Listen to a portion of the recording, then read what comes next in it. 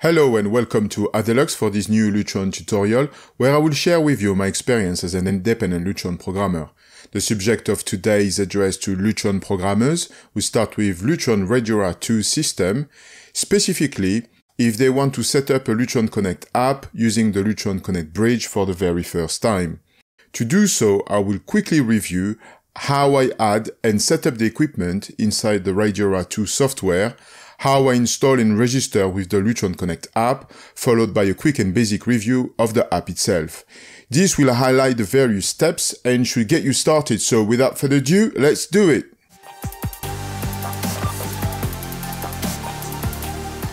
First, just a quick word on the Lutron RadioRa2 system, also called RA2. This is a Lutron lighting control system that mainly communicates wirelessly with other Lutron devices such as Lutron dimmers, Lutron wireless keypads, and Lutron sensors. At Adelux, we very often use RA2 system on Lutron blinds only application, because it gives the clients some more advanced features such as operating the blinds automatically at specific time. So for example, if the client wants to open the curtains in the morning or close the blinds at sunset automatically. Also, RA2 allows you to control the system using the Lutron Connect app, so we can operate the blinds from our phones or tablets.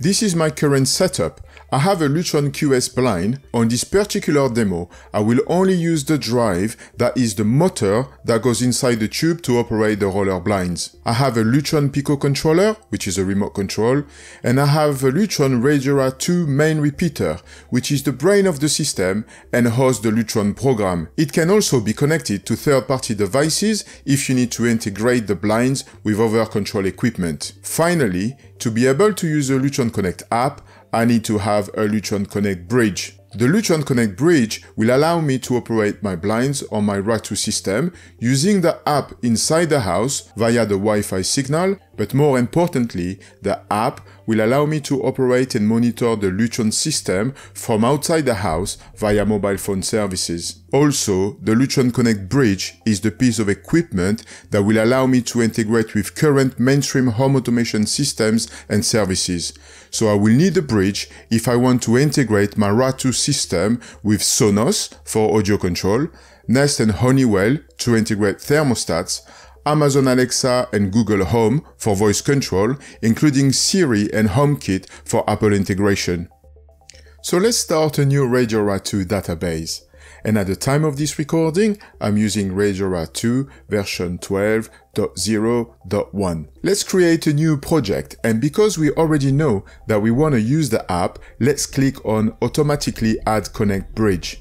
These can also be added later if you're upgrading an existing installation, for example. Let's quickly follow the project setup guide, and in step 1, let's select the location of the project. This will help with the time clock operation. In step 2, I will enter the installer and client information. This is mainly to keep in touch. I will also give the project a name, which will be shown on the Lutron app. And for the preferred color in step 3, I will keep it to the default. And in step 4, I will only select living room and click on finish.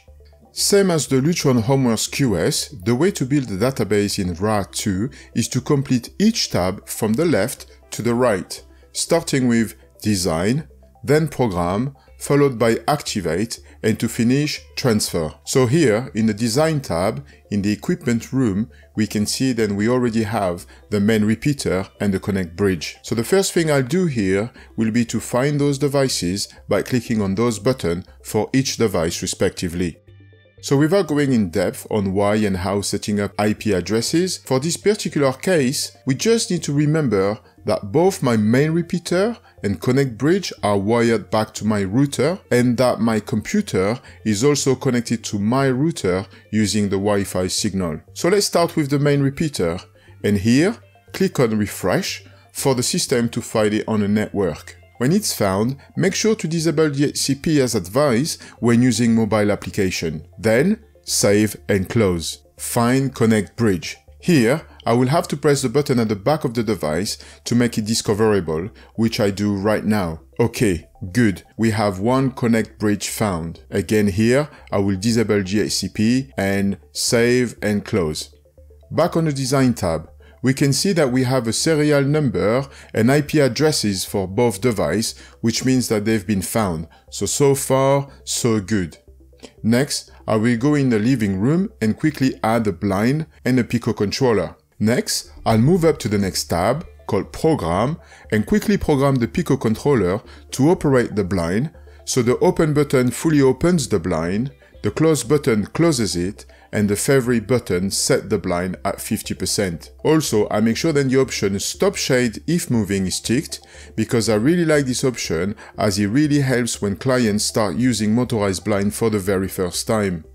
Okay, so now I move on to the next tab, Activate, and click on Start Activation so I can address the blind and the Pico controller. For the Pico, I just need to press and hold the Off or Close button, which I do now. Once it finds it, the repeater will make a quick beep and we can see the details of the Pico found. We just need to select the corresponding Pico in the database and click on Activate. The controller beeps again. Now, that physical Pico is fully associated with the Pico in that database, and whatever I will program on one will be triggered by the other. Next, I will address my blind by selecting the Shade tab. As my drive is pre-2012, I will have to physically press the button on the drive to activate it, which I'll do now. Again, the repeater beeps. I then click on Activate for the corresponding blind in the database. Controller beeps again, and I can see that the system has found the serial number of the blind and the status is good. Final step, I need to transfer the program to the controller, so I click on the Transfer tab. Repeater beeps again as it goes out of the activation mode. Then once the button is available, I click on Start Transfer and the database starts transferring to the repeater. Once the transfer is complete, I will quickly test to see if my Pico control my drives as expected, which it does. Okay, now the next step is to get the Lutron Connect app running, so let me get it first from the Apple Store.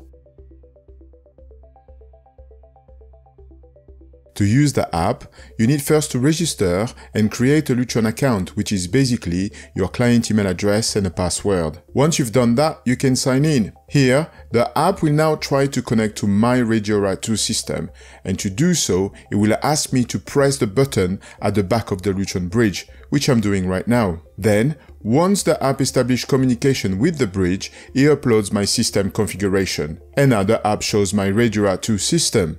So on the front page, we can find the name of the project. Then, under Devices, I can quickly identify my roller blind and the Pico remote control that I have previously added to my RadioRa2 database. So here, if I select roller blind, it already gives me an update on the current status of the roller blind. In our case here, it's open. So from here, I can use the button on the side to close, lower, raise, and to open the blind. Or I can even use the slider to adjust it to the position I want. I can also select the Pico remote control and simulate a button press on its open, close, favorite, and raise and lower buttons. But the very interesting part here is that by clicking on Edit, I can modify the programming on any button of the remote control. So let's say that I'm the client and I want to change the favorite button, for example. To do so, I just need to select it. Here, we can see that we are on a favorite button. I can select the equipment I want my Pico to control, and here, the roller blind in a lounge is already selected. Then, I can select the percentage figure on the side, and from there, I can readjust the position of the blind that I want. I can add a delay time if I need to. Then, click Save and Done. I will now close or open my blind, for example, and then test the new favorite settings from the app, but also from the button itself, which shows that my clients can modify the programming at any time, which is great. Under the Schedule tab, this is where my client can view, but also can add new time clock event to operate the blinds based on time of the day.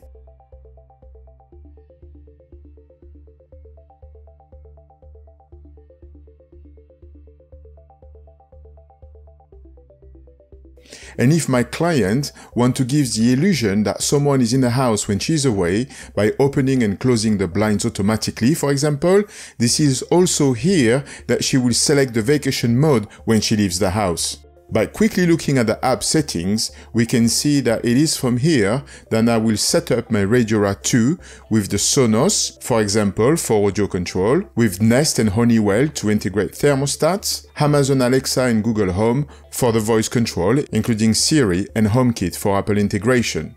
There you have it, how to set up the Lutron Connect app with the Lutron RadioRa2 system using the Lutron Connect Bridge. What specific function your client liked the most? Is there any specific feature you would like us to describe a bit more? In any case, please feel free to leave a comment down below. Don't forget to like and subscribe so you can be updated when the next video is released. Thank you very much, good luck, and talk to you again on the next tutorial.